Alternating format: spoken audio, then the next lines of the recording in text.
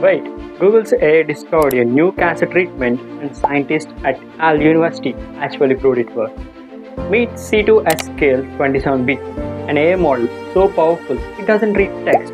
It reads cells, literally every single cell's gene activity, like a sentence. Crazy, right?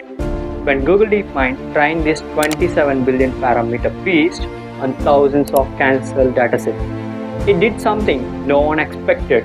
It generated its own scientific hypothesis, predicted that combining a drug called Silmitasertib with a bit of interferon could make hidden cancer cells visible to the immune system. Scientists tested it at Yale University and boom, they found the AI was right. See, most cancer cells are cold tumors, invisible to your immune system.